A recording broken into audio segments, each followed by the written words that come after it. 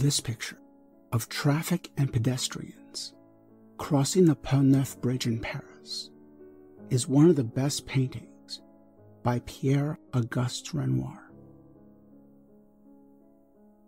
This painting is engaging and instructive because it successfully unites motif and method. Renoir visualizes the structure and transience of modern urban life.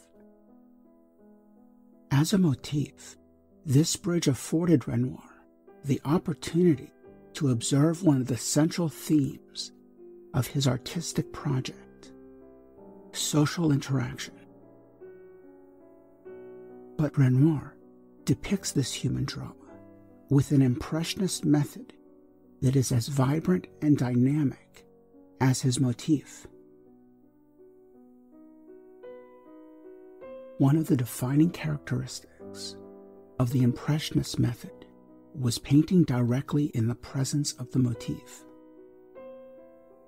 To create this cityscape, Renoir painted from an upper floor window of a department store across the street from the bridge. According to the artist's brother Edmond, the painting was completed in a single day.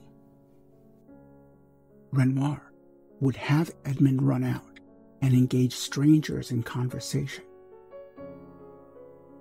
This would give the painter enough time to capture the way in which they were dressed and the way in which they are situated in a moment between light and shadow. This is Edmond in the foreground with a walking stick. But this practice of painting directly from the motif did not guarantee the success of Renoir's painting. Renoir had to translate the energy and order that he saw when looking at the city into the color and composition that we see when we look at his painting. In this painting, Renoir depicted the motif of modern life with an Impressionist method that is vibrant and dynamic. Renoir's color is both activating and harmonizing. He sets his color in motion through rapidly applied marks of paint. The heightened intensity of this color visualizes an atmosphere of light.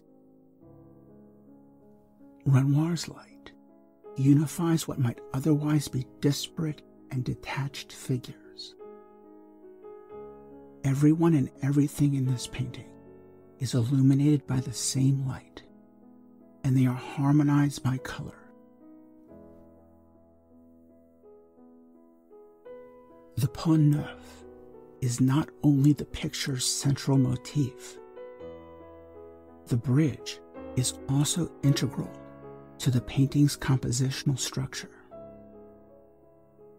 Renoir's figures are simultaneously present on the bridge, which is a pictorial illusion, and in the composition, which is part of the real painting. Renoir translated the structure of the city into the design of his composition.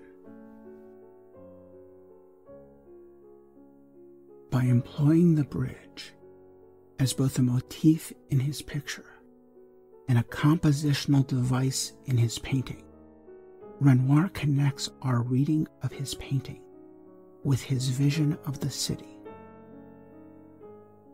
As our eye reads across the painting, our imagination moves through the picture.